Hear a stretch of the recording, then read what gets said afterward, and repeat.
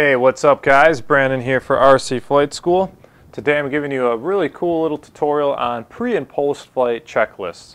What does that mean? Well, these are things that you would want to check every time you fly a helicopter, before you take it up and after you're done flying. Little things like these will guarantee that you don't have a day of just buying parts and you'll have a lot of good enjoyable hours on your helicopter.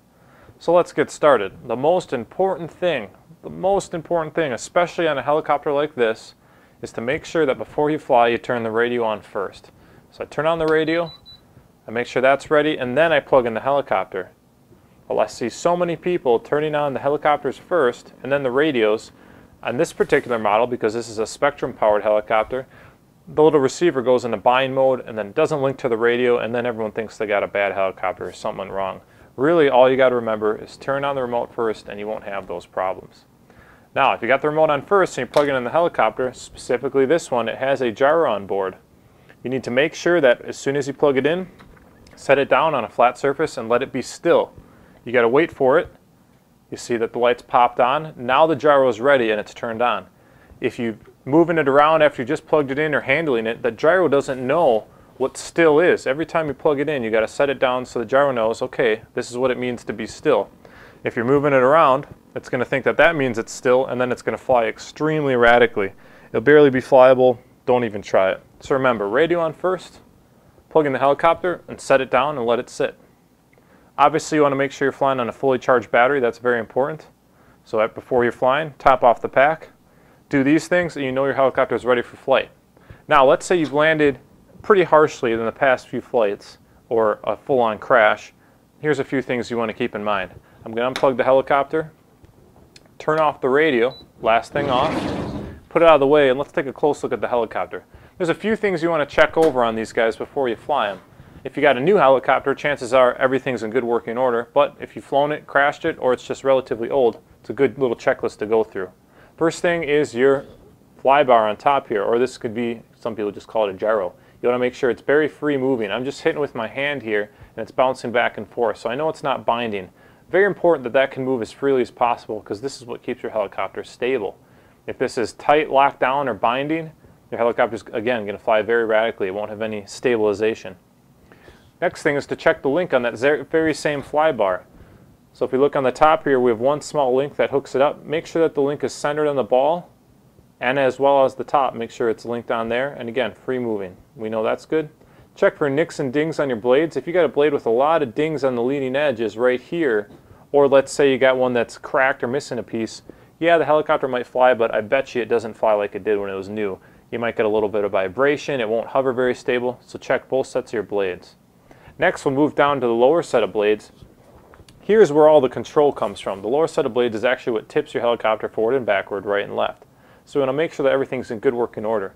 Now, if I zoom in real tight here, you'll see that we do have a link that is pressed over the ball link. So right here, you can see the ball sticking out and the link is all the way against the blade. If you look on the other side, you see it's resting properly on the ball where it should be. So little things like this can make the difference between crashing your helicopter and buying parts, or a full day of flying. So keep an eye on little things like this. I'm going to pop it out where it should be on the end of the ball, and now you can see it's perfect. Right where it should be. The link is free. If we move the links with your hand, it's a good idea to test them out. Move them around and make sure that they're not binding. These are nice and free, but they're not too loose. So you don't want a link that's so loose that it's got a little bit of play in it. This is just free enough that I can move these just by touching them, and I know they're in good shape. So obviously same would go for the bottom here where they attach to the swash plate. I'm checking to make sure that they're on the ball link and not pushed on too far. They're freely moving, which they are, so we know that's in good shape. Now if we move on to the swash plate, on this particular helicopter, I'll pop the body off to make it easier to see. The swash plate is two-piece. We have the lower piece that's fixed. This is what our linkage rod goes to here. This is the lower piece of the swash plate. And the upper piece, that's what the link's attached to. If you look very carefully, you'll see that the upper piece moves, it rotates, and the lower piece stays still. Now those two pieces are connected by a bearing. And at a very hard crash, these two pieces can separate. Now if you look here, this is a properly aligned swash plate. This lower piece and this upper piece are pressed together as tightly as they can be. If there's a huge gap in here, right where I'm sticking the pen, if these two pieces are separated, you won't have any control, because the control coming from this rod to the swash plate isn't transferred up through the linkages. If these are separated, it's just lost in all that slop. So make sure that that's pushed together tightly. I'm not going to pop mine apart to show you because the more times this gets popped apart, the looser it gets. And if yours is coming apart every flight, it's time to replace the swash plate. Yeah, there are ways you can make it tighter. You can glue it, make it a little bit more stiff, make it kind of like new again, but nothing beats a brand new one. So if yours is worn out, I'd opt for a new one. You can always try to fix it if you'd like. Now that we know that the swash plate is in good working order, we're going to check all our shafts. I'll zoom out a little bit to show you what I mean. Check the outer shaft first. This is the set of blades. I'm just spinning it with my fingers to make sure that it spins extremely freely. You see if I hit this, it spins around by itself. Nothing's stopping it. If you turn this like I'm doing now and it stops right away, or it seems like it's binding or it's stiff, check for hair in your bearings. I've seen this all too many times that people have animals at home or they're flying on carpet and hair gets picked up in the bearing right here, and there's bearings on the bottom as well. And if there's any hair in there, that's sucking all the power from your motors, and you're going to get really short flight times, and it'll take a lot of power to lift off from the ground. So make sure that it's spinning freely like this. If I hit mine, you see it spins real freely, no problems. And same goes for the upper set of blades. Spin it with your hand, it should spin extremely freely, just like this.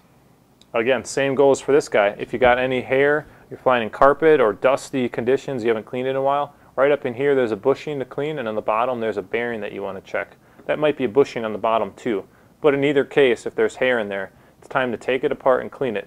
If you're interested in how to take that apart, check out our previous video. I showed you how to disassemble the whole helicopter. So we know our blades are spinning freely. Now what about our shafts? We want to make sure that the shaft is straight. And I touched on this in the other video. If you hold the helicopter level and spin your upper set of blades and keep an eye on this hub right here. Fix your eye on that hub as you're spinning it. If you see it wobbling, you know that it's bent. Ours is nice and straight. I don't see any wobbling side to side, so I know that's in good shape. Next, I want to check to make sure the shaft's tight. So I'm pulling up and down on the shaft to make sure there's no slop. And I have none here. This is perfect. If there's any slop on that shaft, well again, all the energy, the linkage control here is being soaked up by that slop, and you're going to have a very poorly flying helicopter. So these are all great things to check before and after you fly. Before is very important to make sure the helicopter is going to react like you expect it to. And after is important, especially if you're crashing. If you're hitting the ground or hitting some walls, keep an eye on all these little things. Make sure that they're free and all these little linkages are set up correctly. Doing all this will ensure that you have a great helicopter that lasts a long time and you'll spend minimal amount of money on parts. Now, if you guys have any other questions on how to maintain a helicopter or anything you think you should do on your specific helicopter, if you got something else for pre and post flight checklists, comment below. Tell me what you got to say. I'll answer all the questions there. I appreciate you guys watching these videos. We'll talk to you real soon.